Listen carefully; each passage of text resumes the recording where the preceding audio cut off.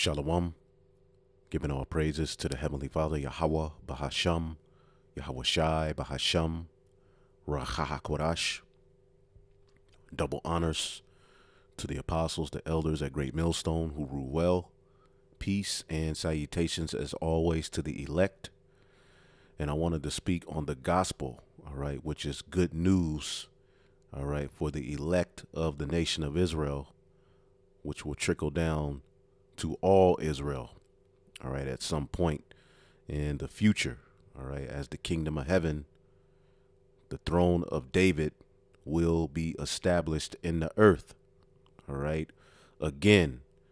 And when you deal with the throne of David, all right, that is a narrative of the Holy Scriptures that Christians do not touch as pertaining to the kingdom that's coming. All right, they love to make these bold accusations that, all right, the promises, you know, the covenants and everything are open to all nations. All right, but when you deal with the throne of David, all right, that can be far from the truth. All right, and all of the prophecies verified, as it says in the book of Daniel, the 2nd chapter, the kingdom is not going to be left to other people, but it is for the saints, all right, who under YAHAWASHI will return to the promised land, all right, that remnant, all right, and set up shop, as it says in the book of Luke, the 1st chapter, all right, YAHAWASHI will sit on the throne of David. Now, I wanted to deal with another point made in this video. Let's just go ahead and listen. And this is uploaded by Elder Apostle Tahar, GMS Declaring the End. Subscribe, be edified. The title of this video: you are going to get a spiritual foot up your ass sideways very soon. And that's coming for you heathen nations, all right?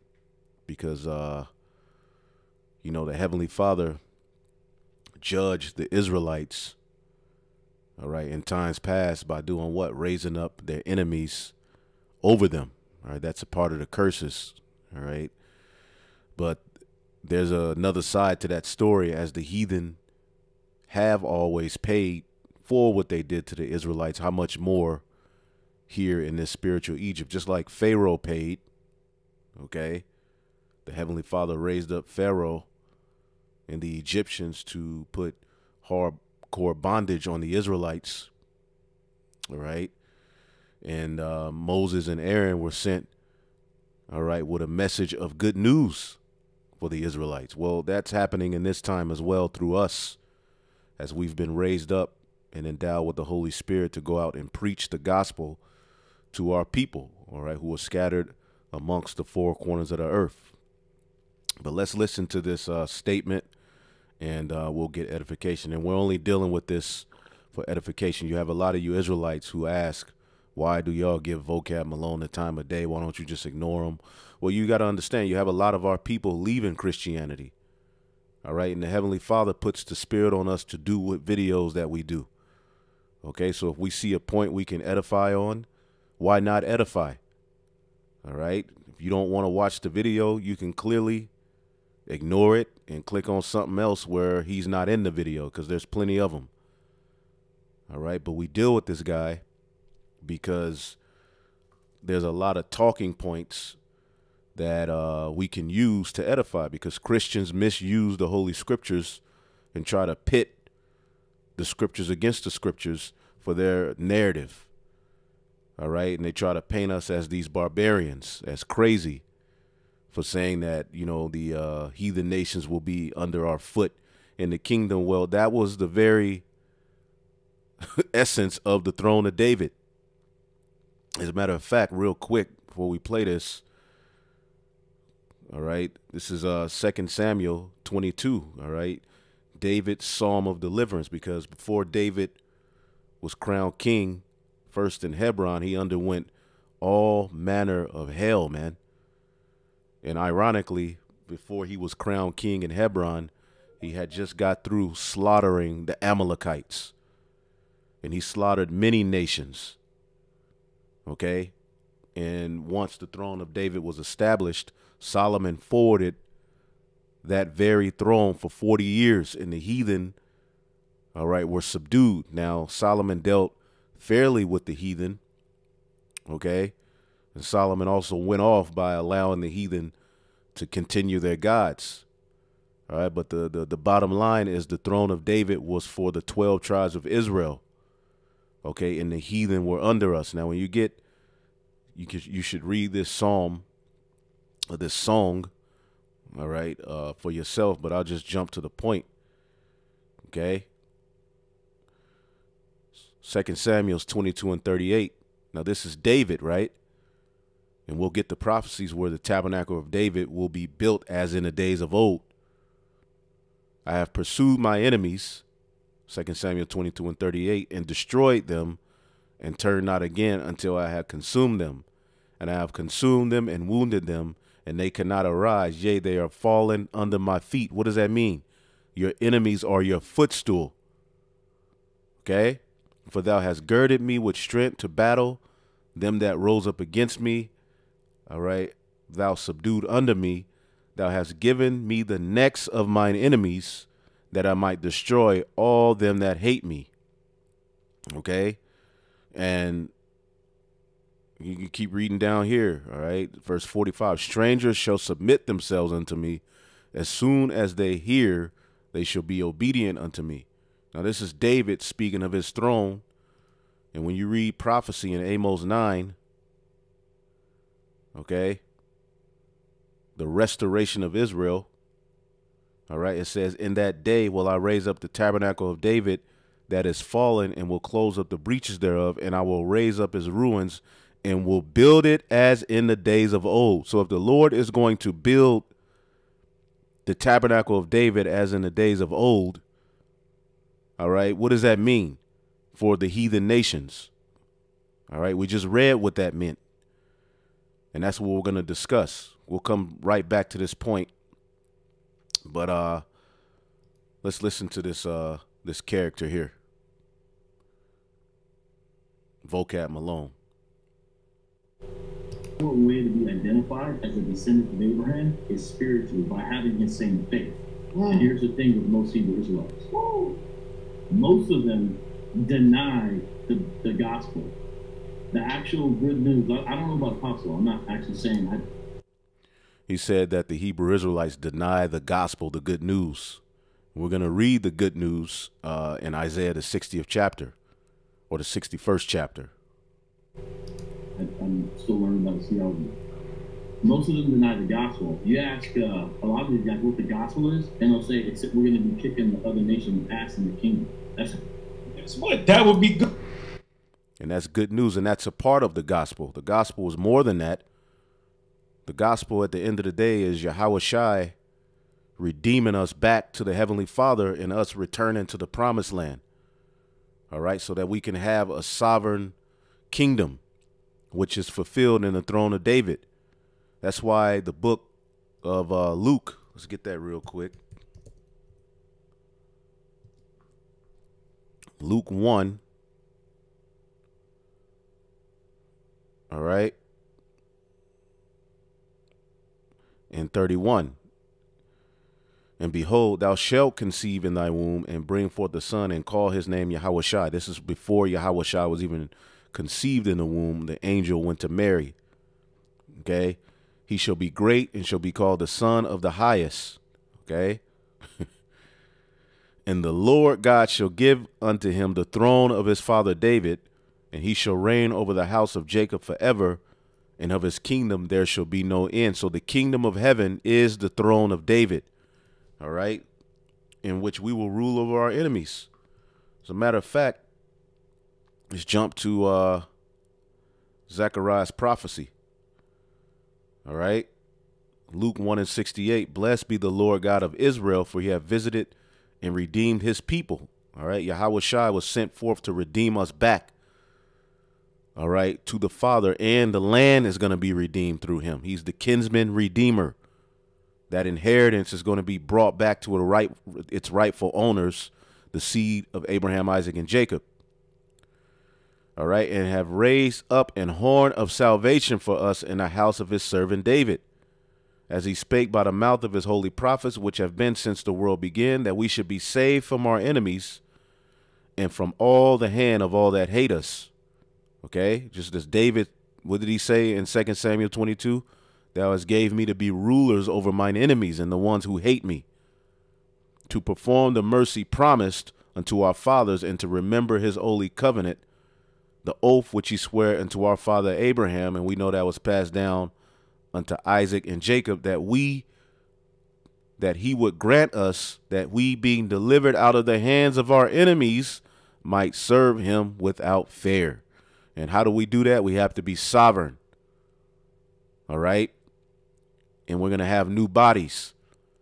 All right. But the throne of David, all right, is to rule over the enemies. That's why it says in the book of Psalms 110, this is what David said. Psalms 110:1, the Lord said unto my Lord, which is YAHAWASHI, sit thou at my right hand. See, Yahweh said unto my Lord, who's David's Lord? Sit thou at my right hand until I make thine enemies thy footstool. Who's on the right hand of the Heavenly Father?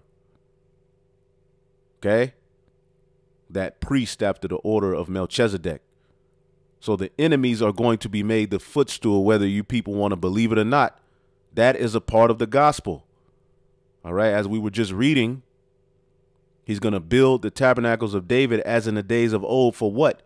That they may possess the remnant of Edom and of all the heathen, their lands, which are called by my name, saith the Lord that doeth this.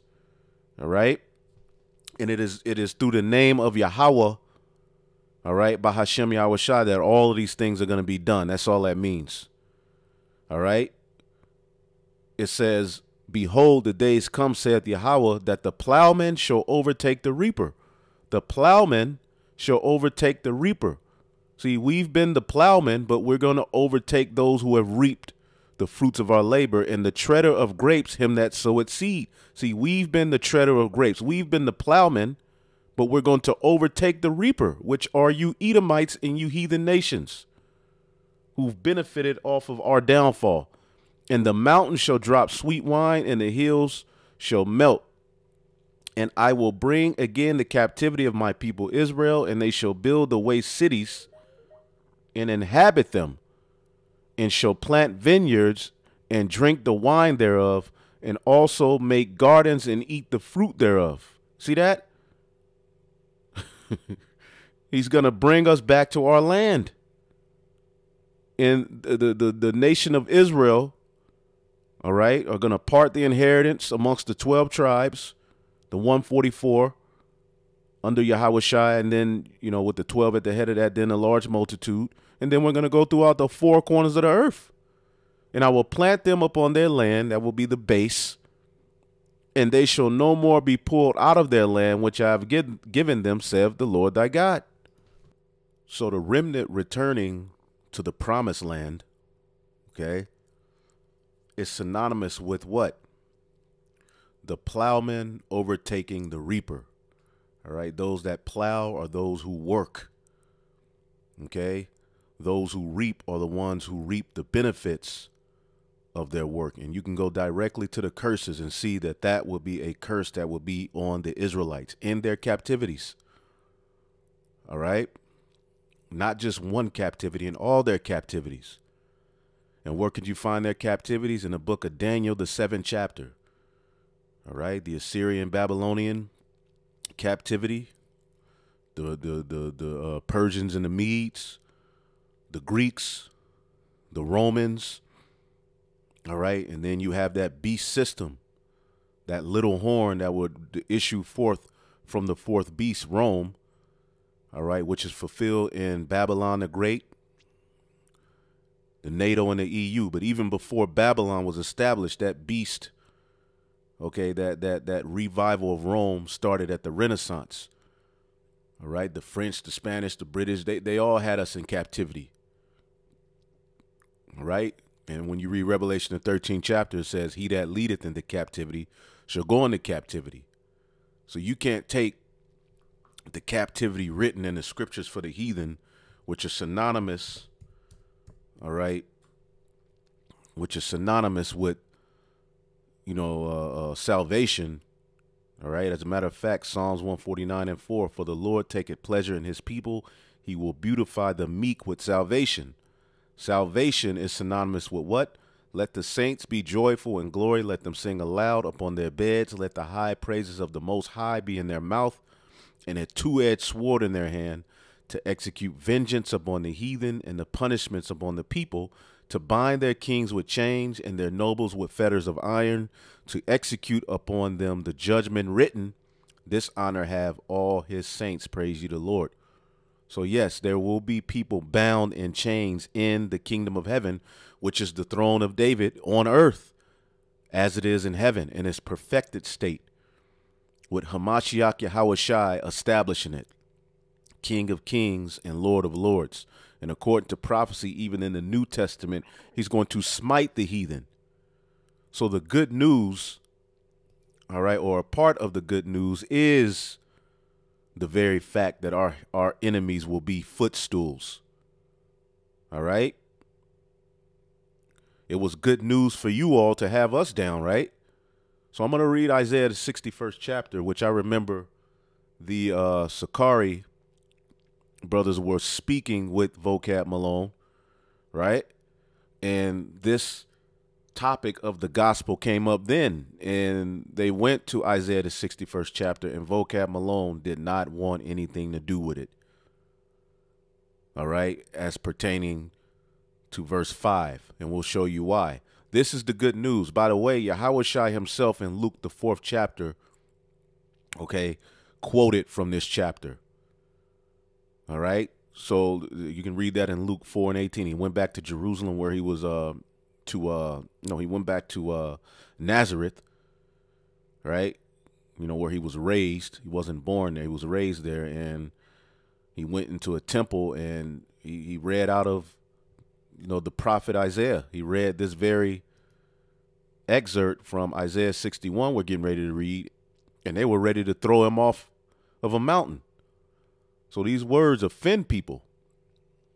All right? So as you can see here, the Spirit of the Lord is upon me, because he have anointed me to preach the gospel to the poor, and have sent me to heal the brokenhearted. That's quoting Isaiah 61. So let's read Isaiah 61, the gospel. The Spirit of the Lord God is upon me. All right. And Yahawashi is the head of this. All right. But it trickles on down to the prophets, who are extensions of the word. We have the words. He's the word. Okay. But through the Holy Spirit, we have the words to go and preach unto our people. So the Spirit of the Lord God is upon me, because he have anointed me. Yahweh have anointed me to preach good tidings unto the meek. He have sent me to bind up the brokenhearted, to proclaim liberty to the captives, and that's you Israelites, and the opening of the prison to them that are bound. And the main prison is in our people's minds, because they follow plantation Christianity, you know, which pretty much your master gave you that, and that's what Vocab wants to reinforce. And on a pro-black channel, he's allowed to have a voice. Anyway, to proclaim the acceptable year of Yahweh and the day of vengeance of our God. Now, the whole book of Isaiah, he's talking about the restoration of the Israelites. He focuses on that. Okay, and to comfort all that mourn, to appoint unto them that mourn in Zion. Who's Zion? Israel. Okay. What was on Mount Zion? The temple, which was symbolic, which was ultimately when Solomon was there, he built that temple. Okay, to give unto them beauty for ashes, the oil, all right, for joy of mourning. That's this gospel, the understanding of who we are, and that's prophesied we will wake up. The garment of praises for the spirit of heaviness, that they might be called trees of righteousness, the planting of Yahweh, all right, that he might be glorified, all right, through his people on earth, who will represent him under Yahawashi. And they shall build the old waste and raise up the former desolations, and they shall repair the waste cities and the desolation of many generations. Which, what is that in telling? That's the tabernacle of David we just read about. Okay. That is the tabernacle of David we just read about in Amos, that the Lord will raise up the tabernacle of David as in the days of old. All right. And close up the breaches thereof and build it as in the days of old. That was what? All 12 tribes together, sovereign. Okay. And Solomon forwarded that kingdom. Well, YAHAWASHI is going to forward this kingdom. He's going to forward the tabernacles of David forever on earth, as we read in Luke, the 1st chapter. Okay. So verse 4 is right on point with what we read in Amos, the tabernacle of David. In verse 5, watch this. And strangers shall stand and feed your flocks, and the sons of the alien shall be your plowmen, okay, and your vine dressers. The son of the alien shall be your plowmen, all right, and your vine dressers. Did not we just read in Amos, all right, that the plowmen are going to overtake the reaper? So here, the sons of the alien, the sons of these strange heathen nations, are going to be our plowmen and vine dressers. Let's look up the word plowmen and vine dressers. Plowman, okay, a car, working the land, plowman, husbandman, farmer, working the land, yet not owning any of it. See, we've done that in this kingdom, all right? But in the kingdom to come, they will do that. They will work the land and not own anything, because it will be our inheritance under YAHAWASHI, starting at the promised land. Okay, you're going to be our plowmen and our vine dressers. That is a part of the good news. We just read it, right? This is a part of the good news for the Israelites, man. Okay? Point blank period. Let's look up the term vine dressers. Okay? And we can, there's other scriptures that reiterate this. Karam, to tend vines or vineyard, to dress vine. Basically, you're going to be a worker. Okay? Your sons, the sons of the Rothschilds, the elite of this world, are going to be our plowmen and vine dressers. But ye shall be named priest of Yahweh. And what does a priest do? Man, he teaches the law. So if we know all Israel is going to be perfect and in the new covenant, who are we going to be teaching? We're going to be teaching you heathen. Men shall call you the ministers of our God. Ye shall eat the riches of the Gentiles, and in their glory shall ye boast yourselves. For your shame you shall have double, and for your confusion you shall rejoice in their portion. Therefore in their land they shall possess double, everlasting joy shall be unto them. And we can keep going. We can keep going, right? This is a part of the good news. Okay? YAHAWASHI is going to inherit the heathen. Okay? Psalms, the 2nd chapter. You heathen who are boasting and all of these hard things, like you're going to, implement your technology and become the gods of the earth. Psalms 2:1. Why do the heathen rage and the people imagine a vain thing? Ain't they raging right now with their NWO? The kings of the earth set themselves together, and the rulers take counsel together against Yahweh and against his anointed, saying, let us break their bands asunder and cast away their cords from us. See, vocab is a part of that. He does not want us to be connected to our power. He wants us to be black. He wants us to just sit back, you know, and tattoo our bodies, our women be whores. They're cool with that. But the narrative of us being the chosen people, he's not cool with that, because he knows what that means for him. And this is why the Lord is sitting in the heavens laughing. And this is why you're all in derision. Let's look up this word derision. Vocab is in derision, writing books, making websites, chasing us around the world. All right. La'aig, to mock, to ridicule. All right. You're in derision. All right. You're in derision. You're through. Okay. You're in derision. You're worried. Your witchcraft and your lies and the narrative you once controlled, you don't control it no more. It's over. This is why your people just passed that law that you can't talk about them. Imagine being a chosen people having to pass a law that you can't be talked about. What did David say in 2 Samuel? When the heathen, let's get that. When the heathen saw him, they were obedient. Okay? That's how we know y'all not a fulfillment of the true people coming back. This is 2 Samuel 22 and 45. Strangers shall submit themselves unto me. That was under the first tabernacle of David. All right. And under the one that's coming to the earth under YAHAWASHI. The strangers are going to submit themselves unto me. As soon as they hear, they shall be obedient unto me. We're not going to have to pass laws. You can't talk about us because we're doing so much wickedness and getting caught in our own kingdom. No. So Psalms 2. All right. And I'm going to just get to the point. Verse 6. Verse 5, then shall he speak unto them in his wrath and vex them in his sore displeasure. This is what's coming to the heathen. Yet have I set my king upon my holy hill of Zion. I will declare the decree. The Lord Yahawah have said unto me, thou art my son, this day I have begotten thee. Ask of me, and I shall give thee the heathen for thine inheritance, and the uttermost parts of the earth for thy possession. So we're going to have the whole world and the people of the world. YAHAWASHI is going to inherit the heathen. Thou shalt break them in pieces with a rod of iron. Thou shalt dash them in pieces like a potter's vessel. Right?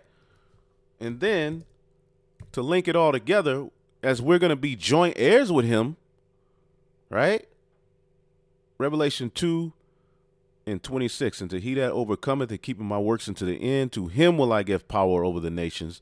And he shall rule them with a rod of iron, as the vessels of a potter shall they be broken to shivers, even as I have received of my Father. So YAHAWASHI is going to give us power to do the same thing.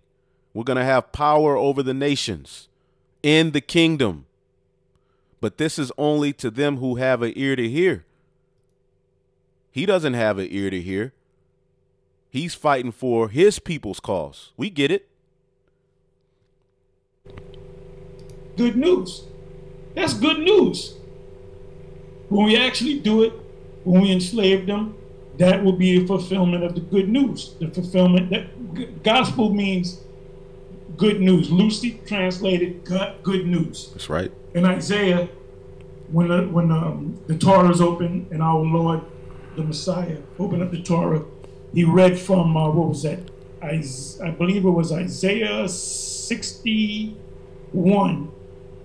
If I'm not mistaken. Now, when he said this prophecy has been fulfilled, what was fulfilled? The fact that he was on the scene. So they picked the people around him when he read the Torah, those Israelites, his neighbors. They said, well, is this guy saying that he's the Messiah? See, this is what we read in, when I took you to Luke 4. That's what the apostle Tahar is speaking on, which he quoted Isaiah 61, which we just read that. That's the part of the good news, is that we're going to have captives. See, we were captive, but we're going to have captives. See, they don't want us to boast in that, but it's in the Bible.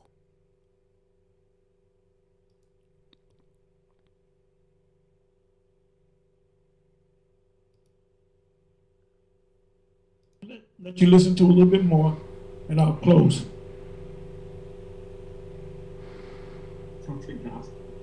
In Genesis, God says to Abraham, through you and your offspring, I'll bless all nations.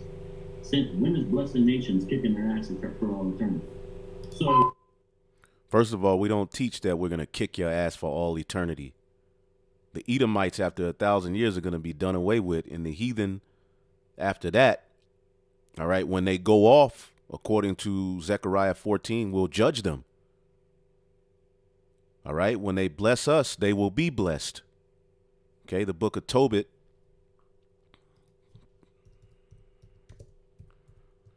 Tobit 13 and 11. All right. Many nations shall come from far, all right, to the name of the Lord God with gifts in their hands, even gifts to the King of heaven. All generations shall praise thee with great joy. Cursed are they which hate thee, and blessed shall be all which love thee forever. So when we get our power, they're going to have to pay tribute, and they're going to be forced to keep the laws. When they go off, they will be judged. When they bless us and keep our ways, they will be blessed.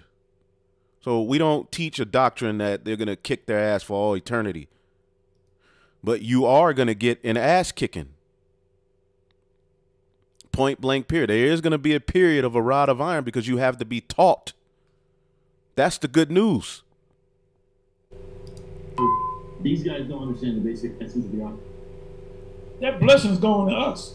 And we are going to put our foot in their asses. That's right. Not our feet, our foot. F-O-O-T-S. Our foot in their asses. Told somebody you have slaves in the kingdom, that's the promises they trust in, not the promises that God actually made. So he's saying God never promised Israel that they would have slaves in the kingdom. I mean, we can easily go to Isaiah 14, but he's like the deaf adder, man. You know, he ain't going to get it, but this was just for the edification of the elect, man. So I'm going to leave it there. Shalom.